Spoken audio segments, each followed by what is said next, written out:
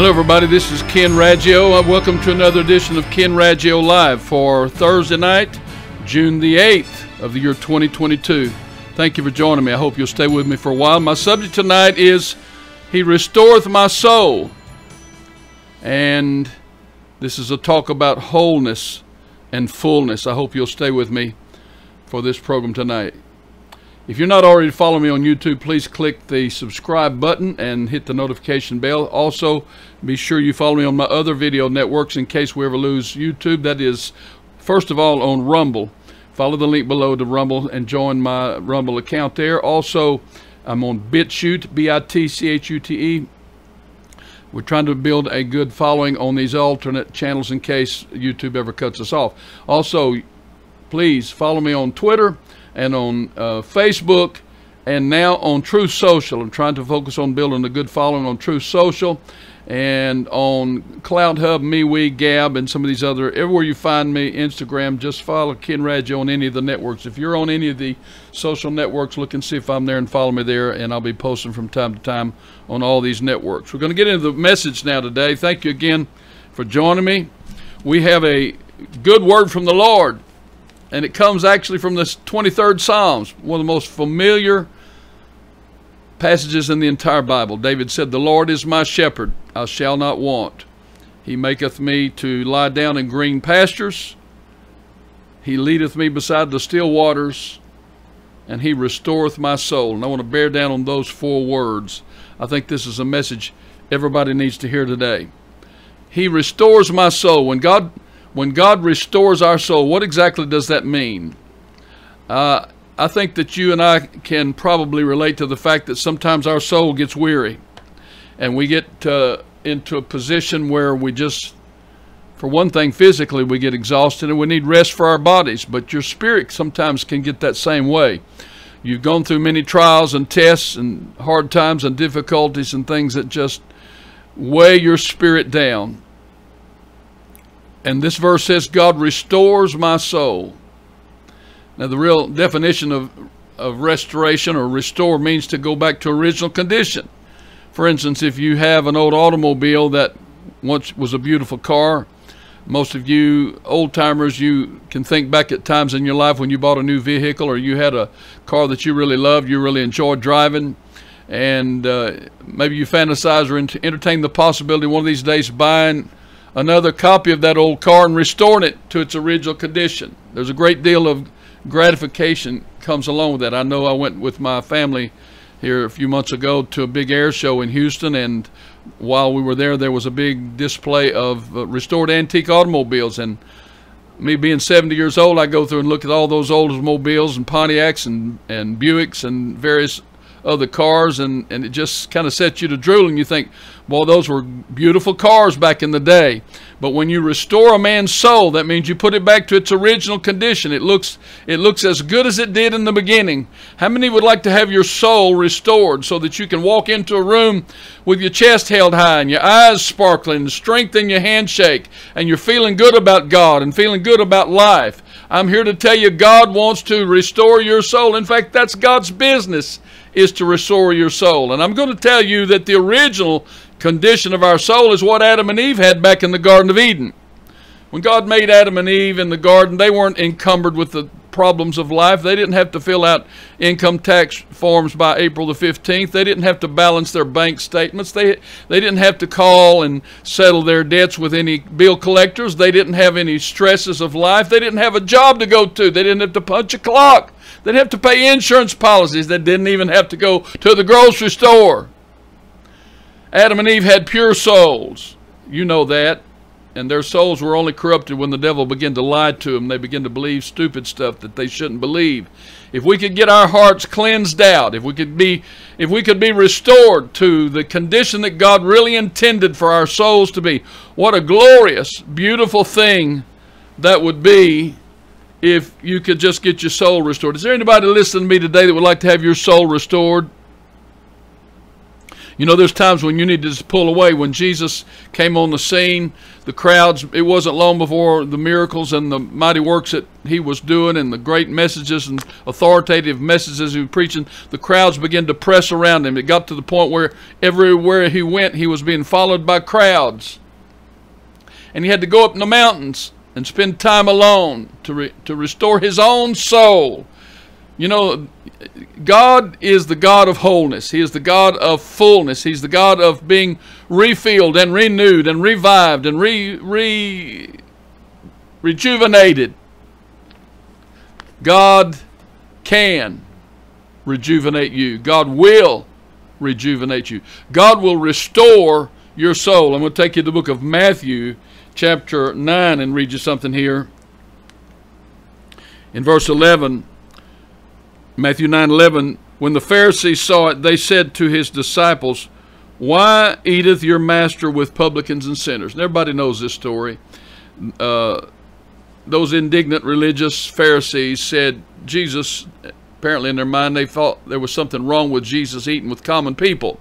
He said, "Why does your master eat with publicans and sinners?" But when Jesus heard that, he said to them, "They that are whole need not a physician, but they that are sick." Think about that.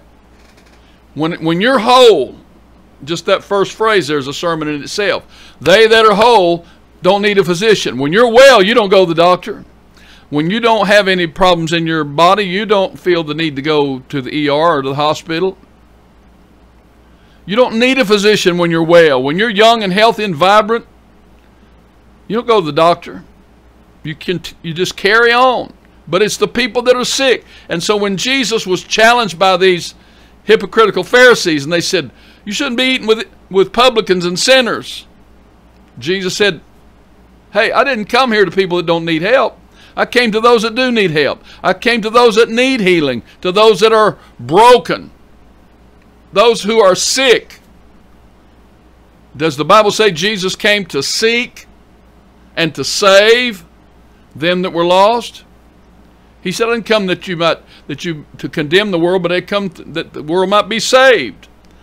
The business of Jesus Christ is not to send you to hell. The business of Jesus Christ is to restore your soul and make you feel good about God, to make you feel good about life, to give you the chin up. He is the lifter of my head. God is the lifter of your head. Do you believe that? Let God lift up your head.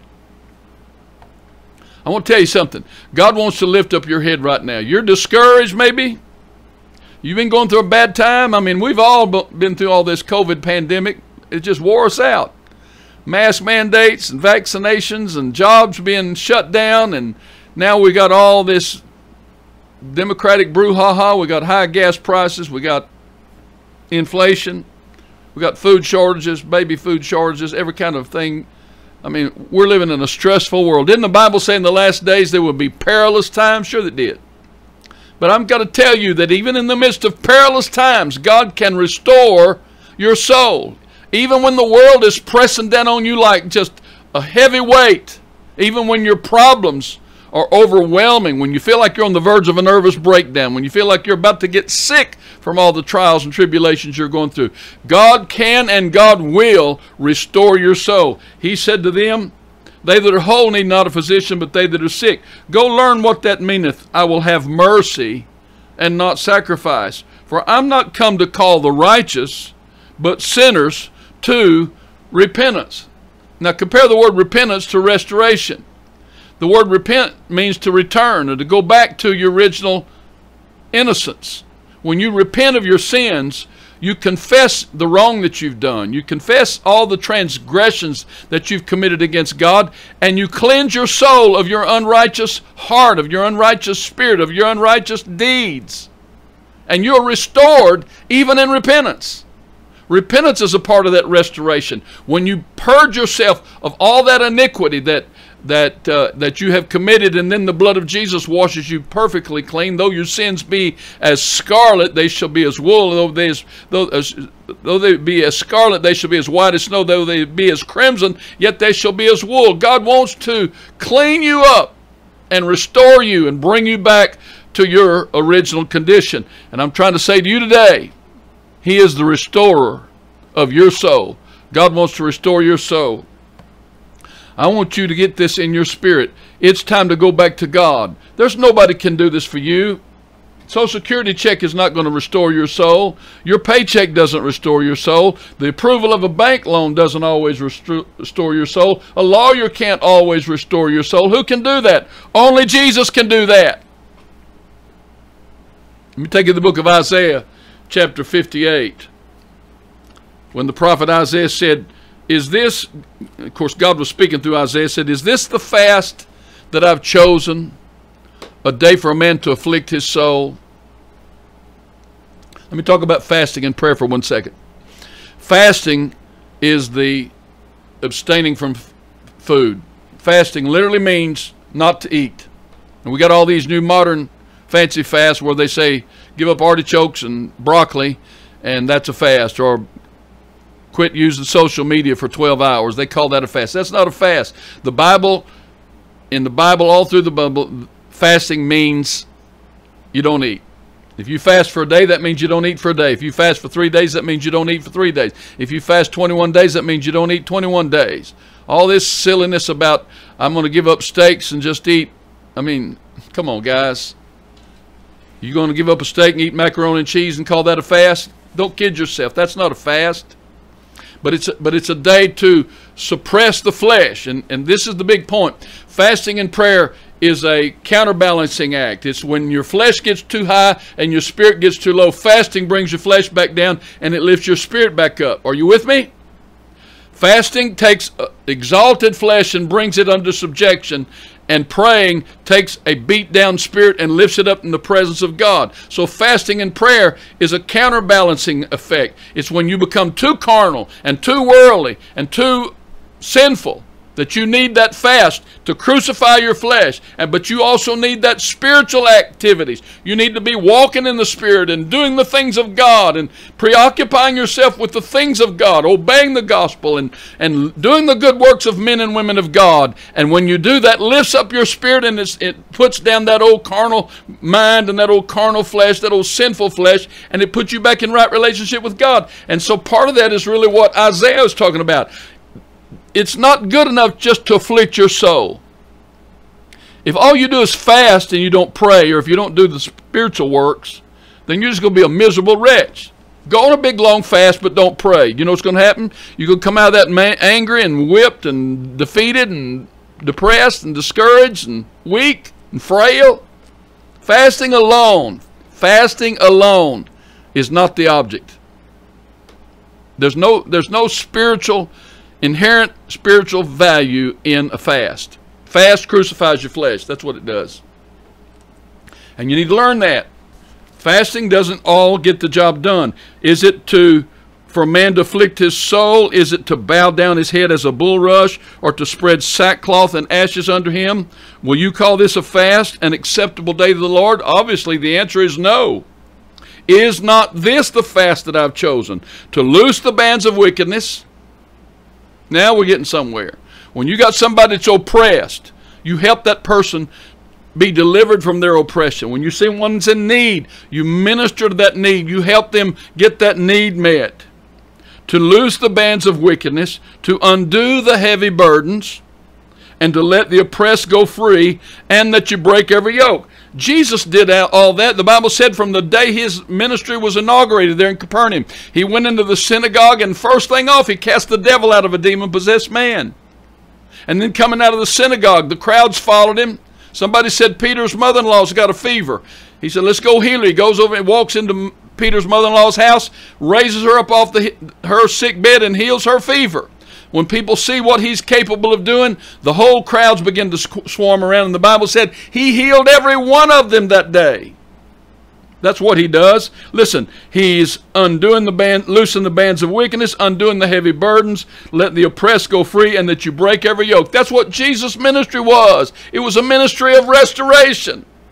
Sick folks being healed. Demon-possessed people being set free. People that are under a heavy load, they're having their loads lifted. That's the gospel of Jesus Christ. Don't forget, the gospel means good news, guys. Come on. God wants us to be encouraged. He wants us to be lifted up. He wants us to be full. He wants us to be whole. When you're whole, when you wake up in the morning feeling good and you feel strong, when you're eating well and drinking plenty of water, plenty of good fluids, and you got good vitamin balance in your body and everything is going good, you feel like you could run through a troop and leap over a wall, and then the devil comes in here and slaps you cross-eyed and knocks the wind out of you, and you find yourself laying flat on your back and say, oh my God, I wish I was dead. That's not the mind that God wants you to be in. God wants to deliver you. Some of you got such heavy burdens on you right now, you think it's the end of the world. You think you're not going to survive. And here I am, a prophecy preacher, telling everybody we're fixing to face the mark of the beast, and we're fixing to go through the great tribulation. But I know what I'm talking about. The man of God that puts his trust, they that know their God shall be strong and do exploits. Why? Because God gives you wholeness. Come on. You got to hear me. When Moses got to the Red Sea, everybody was panicking. We got Pharaoh coming in behind us. We're fixing to get killed. But that's not what Moses felt. He was waiting on God. And when God said, stretch that rod out, he stretched it out. And God cut a highway through that Red Sea, and they walked across on dry ground. You got to have that hopeful expectation that Moses had. Instead of seeing the Red Sea as sure death, you got to look at that Red Sea and say, this is going to be good. God's fixing to deliver me. Even when you hear Pharaoh's chariots coming up behind you, you got to say, I know in whom I believed, and I'm persuaded he's able to keep everything I've committed unto him against that day. When you get the word of the Lord and the Spirit of the Lord activated in your soul is going to be restored. You need to be restored. Let the Spirit of God and the Word of God and the faith of God pick your soul up right now in Jesus' name. Let me read on about this. He said, is not the true fast to deal your bread to the hungry? How many of you feel good when you've given somebody hungry something to eat? Or that you bring the poor that's cast out to your house? Don't you feel good? Don't your spirit feel refreshed when you've done a kind deed for somebody in need? When you see the naked, that thou cover him. Doesn't it feel good to give some clothes to somebody that needs clothes? And that you hide not yourself from your own flesh. That you help your family when you see your brother, your sister, your children, your grandchildren in need, and you minister to them. That's the good blessings of God that's working in you. That's Jesus said in Luke 6:38, give, and it shall be given unto you. Pressed down, shaken together, and running over shall men heap into your bosoms. If you'll let the blessings of God flow through you, this is a better fast. The better fast is to break the yokes and to minister to the oppressed, to loose the heavy burden, to set the oppressed free. Come on. Be strong in the Lord. Do the works of God. It's like an old water well. When you get that old hand pump on that thing, you know, once you prime that pump, you pour water in at the beginning and you get that water flowing. But once you get that water flowing, you can just keep on pumping that old pump and it'll pump water all day long. But if you quit pumping it, and that water drains back down in the hole, then you're going to have to prime it all over again. And that's the way it is when you stop giving of the goodness of God that's in you. God wants you to be thankful and grateful for what you have and give it away. Jesus said, freely you have received, now freely give. If you have a good report, the Bible said you're made overcomer by the blood of the Lamb and the word of your testimony. How many of you know that when you tell your testimony, it makes you feel better and it makes other people feel better? When you tell other people what God's done in your life, it renews your soul and it also renews their soul. Jesus Christ restores our souls. He says, when you begin to do this as I have ordained you to do it, then shall thy light break forth as the morning, and thy health, get this, thy health shall spring forth speedily. You're going to get healthier when you start doing the spiritual works of God. When you start acting like a real Christian, like a real godly man and woman. When you start acting by faith and by hope and by love and by the virtues of the Holy Spirit. When you start walking the way God wants you to walk. When you start talking the way God wants you to talk. When you start living and acting and doing like God wants you to do. You're going to feel better. You're going to feel strong.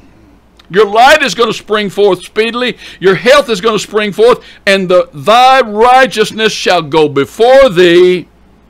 And the glory of the Lord shall be thy rearward. The word rearward means thy back guard. Like if you got a troop of soldiers going down the road and there's a rear guard back here, a rear ward, they're protecting you from an attack in the rear guard. And if you're walking in the Spirit and doing the works of God every day of your life, God's got a rear ward on you. He's got a rear guard and keeps people from stabbing you in the back. When you're walking in victory, they can't stab you. They can't hurt you.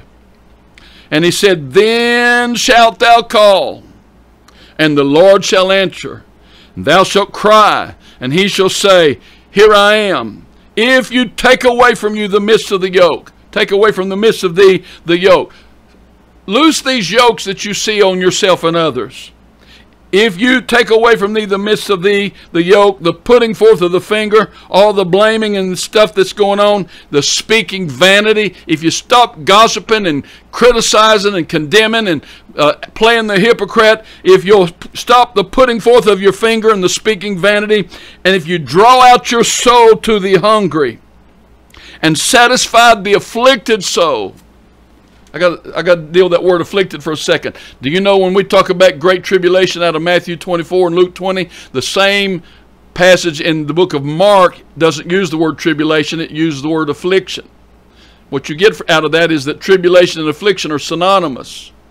When he talks about us going through the great tribulation, he's saying we're going through great affliction. And this Bible is telling us that we can deal with affliction. He said, if you will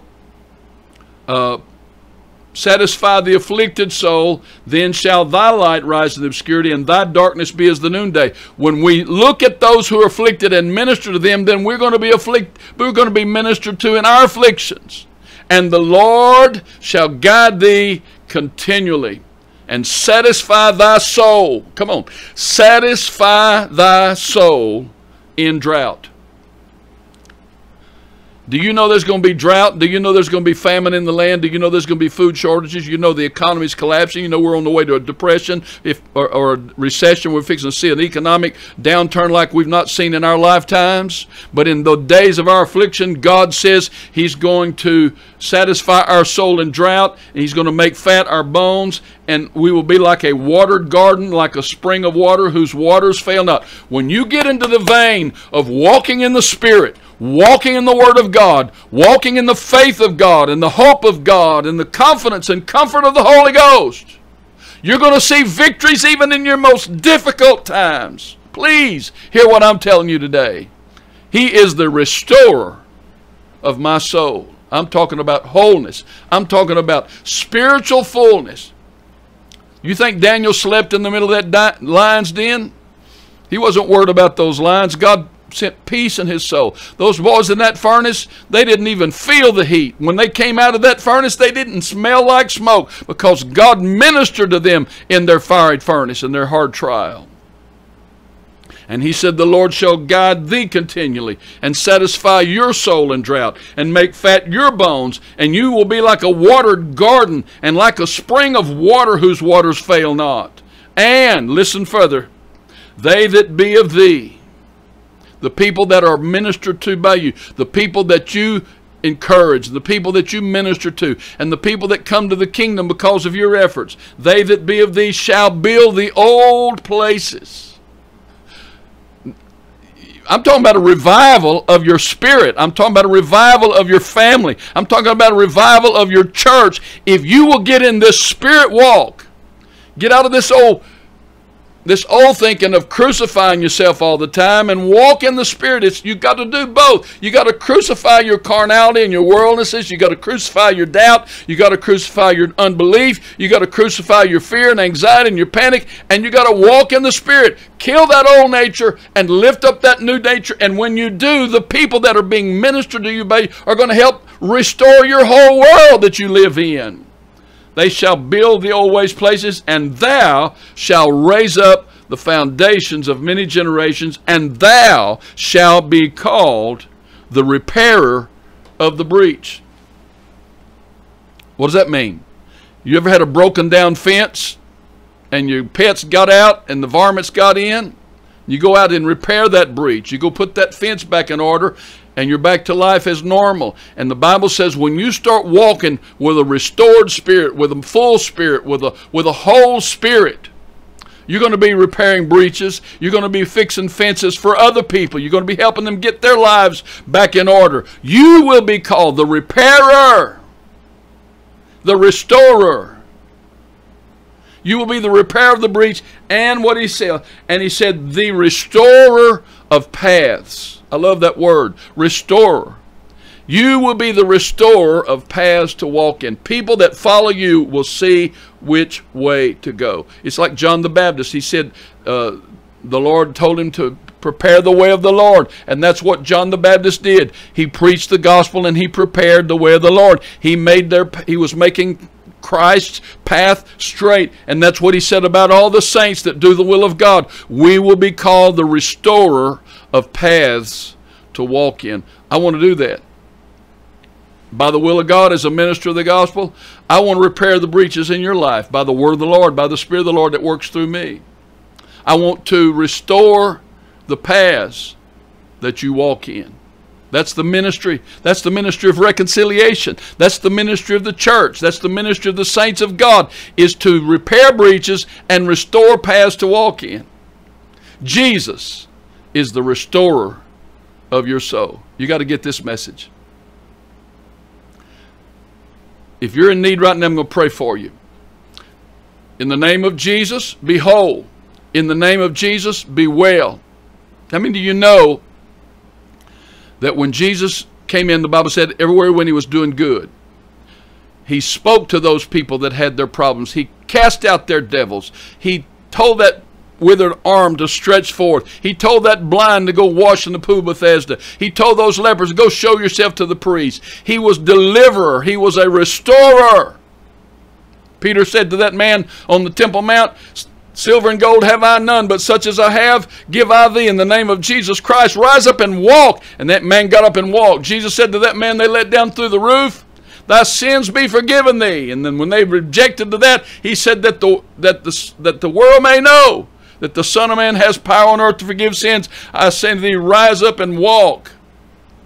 And he got up and walked. Jesus is the restorer. I want God to restore you today. First of all, I want him to restore your spirit. I want him to restore your body. I speak healing to you right now in the name of Jesus. I speak a spiritual revival to you in the name of Jesus. I speak encouragement. I speak faith to you, and hope, and the love of God, and encouragement and strength. I've told the story several times over the years, but in 2014, I was in Jerusalem on a group tour, and one night after dinner, we didn't have anything on the schedule to do. It's probably 7:30 at night, and I decided my hotel was about 10 blocks from the old city of Jerusalem. I decided I would go out and walk by myself down to the old city and go down through the Jaffa Gate and down the David Street, and then through the Jewish Quarter and down to the Western Wall Plaza where people pray at the Wailing Wall. I said I want to go pray. So by myself I walked for quite a while to get down there, and I walked up to that prayer wall, and I laid my hands on that wall like so many millions of people have done over the years. And I began to call on God, and I began to pray about all the things that were burdening my soul that day. I called out the names of so many people that I love and care for, and prayed. I prayed in the Spirit. I prayed in tongues. I wept even at times as I was praying, and I felt like I really did touch God at that holy place. And the reason they call it a holy place is because it's the closest place you can pray now to where Solomon's temple, the holy temple, once sat. But I prayed until I finally felt a release to go back to my room. And so probably 10:30 that night I got back to my room after walking for several hours, and I sat down on the edge of my bed, and I began to reach up to turn the lamp off before I laid down. And when I did that, I heard a voice inside my head. It said, I have made you strong. God said to me, sitting on the edge of my bed in a hotel in Jerusalem, I have made you strong. I just shuddered. It's like I knew that was God. It wasn't my imagination. I had no forethought of it. He just said to me audibly inside my head, I have made you strong. And I contemplated that all these years. It's been 8 years ago now. I never forget that statement. You know, at first I was saying, come on, keep talking, but that's all he said. But when God makes you strong, it's not natural strength. You know, we talk about Samson being a strong man back in his day. But you have to understand, Samson's strength was not physical, muscular strength. It was divine strength, because as long as Samson held his consecration and his relationship to God, as long as his spiritual condition was whole, as long as his spiritual condition was full, he was strong. But when he compromised himself and sinned with Delilah, then the Bible said he woke up and he wist not that the glory of the Lord had departed. And he went out to do battle and he got hurt. They captured him. They put out his eyes. They put him slaving at a grist mill. He lost all of his strength. His muscles did not save him. His brute force did not save him. Samson's strength was not. And that's what the prophet Zechariah said. It's not by might, it's not by power, but it's by my spirit, saith the Lord of hosts. You don't move mountains by physical brute force. You move them by the hand of God. And I'm saying to you today, your strength is not your physical strength. Your strength is not your money. Your strength is not your credit rating. Your strength is not your job. Your strength is not your family relationships. Your strength is in the Lord. And if you don't have the strength of God, you don't have strength. But you can have it if you want it. God wants to restore your soul. He wants to make you whole. And I say to you today, Jesus Christ maketh you whole. Hallelujah. And that's my message to you today. God bless you. Thank you for listening to me. I hope it changes your life. If you're discouraged, quit being discouraged. If you feel like killing yourself, quit feeling like killing yourself. If you feel like quitting, don't quit. It's always too soon to quit. The next victory, you don't know how close you are to the next victory. It may be one step beyond your quitting. You failed it all and you lost it all. Don't do that. Hold on to Jesus and he will carry you through. In the name of Jesus, be encouraged today. Thank you for listening to me today. Please go to my website at KenRaggio.com. Visit KenRaggio.com. You're going to see thousands and thousands of pages of Bible articles on every subject you can think of, just about. All through the Bible from Genesis to Revelation. And while you're on my website, there's a form there to fill out and get on my mailing list. Please give me your name and address so that I can send you one email a day. Is going to have 4 mini Bible studies in it. You'll get an email a day. It's got 4 little Bible studies. Once a week, you're going to get a sermon of the week. I've put tens of thousands, probably over 100,000 people through a whole series of probably about 4 years of Bible studies. You'll enjoy these Bible lessons, and you'll be on my list. If we ever get shut down off of Facebook or YouTube or whatever, I'll be able to reach you by email if we come to that point. Also, please go to Amazon.com. Check out all my books here. 9 books here. The 2 big daily Bible companions, Old Testament lessons and New Testament lessons. Every chapter of the Bible, there's lessons from every chapter of the Bible, and it'll help you as you read your Bible. It helps explain a lot of the hard sayings, and it's an amazing, it's got accolades, 5-star reviews for many years now. You'll love these books, the Daily Bible Companions. This big book here, 726 pages, called The Daniel Prophecies, God's Plan for the Last Days. This is one of the most important prophecy handbooks you're ever going to find anywhere on earth. You need this book, The Daniel Prophecies. Another book called Praying on Purpose, Praying for Results, How Men Prevail with God. Would you like to be able to prevail with God in your praying? This book will help you with that. My personal story, Long Winding Road, is there. Also, The Greatest Doctrines of the Bible. Take a look at that. Look at all these books on Amazon. You can get all 9 books of those on Amazon individually, or if you want the whole set and you have a United States address, I can send you the entire set of books for $125, but you have to follow the link below. You don't get that discount through Amazon. You have to go through the link in the description below this video. Also, if you're able to help me out, send a gift to Ken Raggio through one of the links below. The donation link there can hook you up either to PayPal. There's a Cash App opportunity there, or you can just send it by snail mail if that's what you want to do. And I appreciate your support. May the Lord bless you, all of you who have supported me down through the years, and I believe God's going to bless you. Many of have already said that God has blessed them for it, and I pray that you will be blessed as you help me continue this ministry even as we approach the Great Tribulation. Also, please share these videos and all this stuff that you've been hearing today. Share it with your friends. Pass it around on Facebook and Twitter and all your social networks. And may the Lord bless you. And I'll see you next time. God bless you. Good night.